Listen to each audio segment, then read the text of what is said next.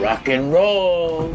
Everybody freeze! Nobody move! For the first episode of Things You Didn't Know in 2018, we wanted to do what we do best. Talk about a movie for no other reason than 'cause we wanna. And we really want to talk about Johnny Utah, Bodie, and the best meatball sandwiches in town. Utah, give me 2. But we'll get you more than 2, Busey. How about 7 things you didn't know about Point Break?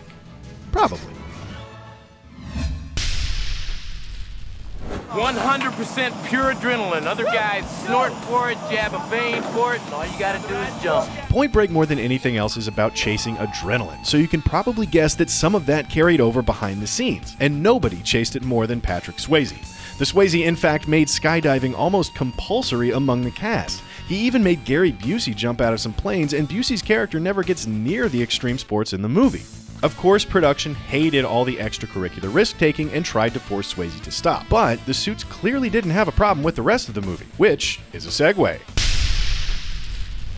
For a movie about adrenaline junkies to really work, it was important to have the actors do as many of the stunts and fights as possible. So, stunt coordinator and second unit director Glenn R. Wilder held little fight schools for the actors. The one actor that didn't show up to the first day of fight school, however, was Red Hot Chili Peppers frontman Anthony Kiedis. That would be a waste of time.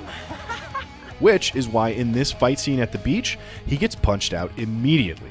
Pretty clear message from stuntman Glenn. Don't show up to class, you won't do anything cool in the fight scene.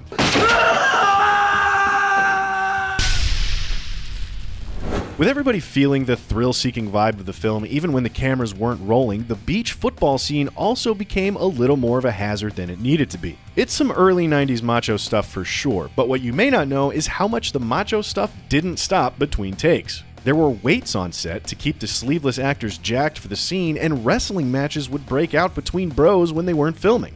But that's more of a boom bonus thing. The real thing here is the competitive juices also caused Patrick Swayze, who was a gifted athlete, to take it a bit too far. He actually blew out his knee while filming the football scene. The swelling was so bad, a doctor had to drain it every night just to get Swayze back on set the next morning. By the way, total number of Swayze injuries while skydiving?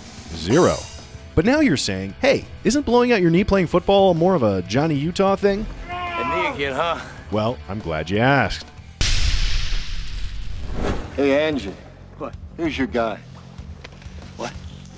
Patrick Swayze was originally offered the role of Johnny Utah. I know, man. Isn't it wild? And if you're having trouble picturing Patrick Swayze as anybody but Bodie, you're not alone. Swayze himself said he'd only play the guru surfer. And if you're having trouble picturing anybody besides Keanu Reeves as Johnny Utah, director Kathryn Bigelow agrees with you.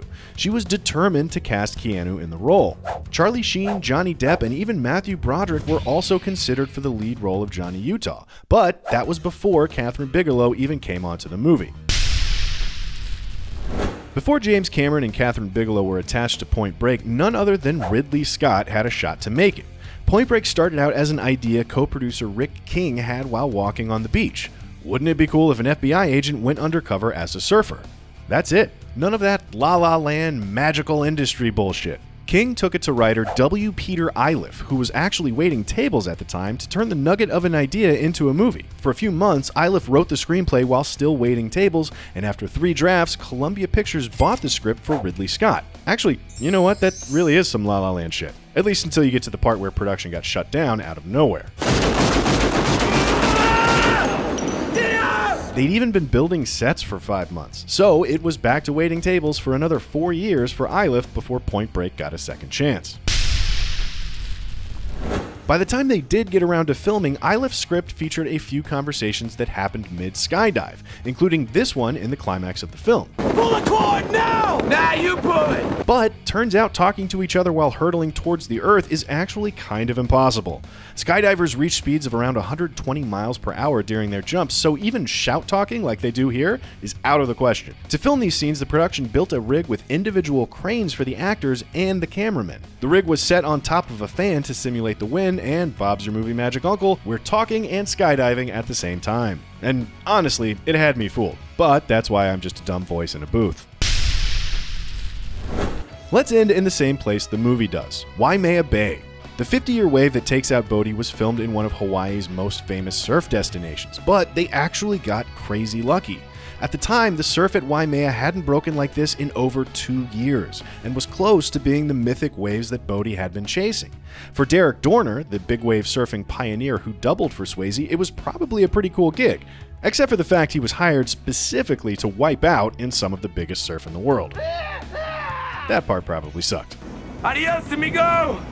That's it for today, but hit the thumbs up if you like this episode about a law enforcement agent going undercover in an extreme sports world to root out some criminals, a story that's impossible to do twice.